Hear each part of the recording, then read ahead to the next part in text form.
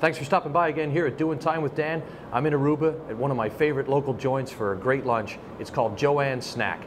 They do a platter here that's one of my favorites on the island. It's called a pork chop with a salsa criollo. And we're going to take a look at it in just a few seconds. But first, let's go for a ride. I'll show you how to get here. It's only a few minutes from the airport. There's only one right turn to make. You can't miss it. Go for that drive and then we'll stop back and take a look at the food.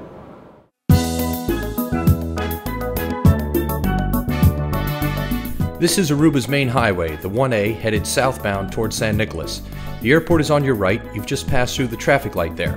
So we're going to stay straight here for about a mile or two, and then we're going to make a right turn. So let's sit back, enjoy the ride, and listen to the music.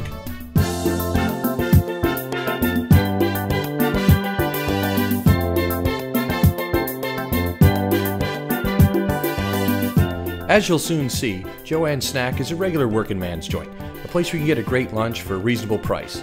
Menu items range from about, $8 maybe up to $14 or so, and then of course your drinks would be extra. Now stay tuned here, we're going to make a right turn. Did you notice those signs?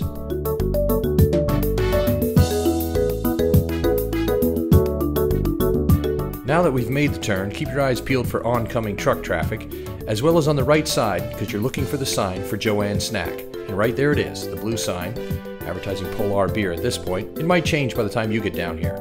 Either way, this is the parking lot right in front of the place, and soon we'll go inside.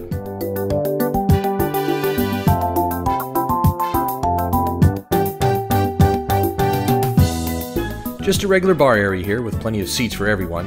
You'll notice soccer on the TVs here. Soccer's very popular at JoAnn Snack, and that's our waitress Laura. She's been working here for at least 10 years. At least I know her for that long. And here's the seating area. Plenty of tables, nice and clean, bright colors, just the way you like it. Some more seats right there. And how about the pork chop with salsa criollo? Right there it is.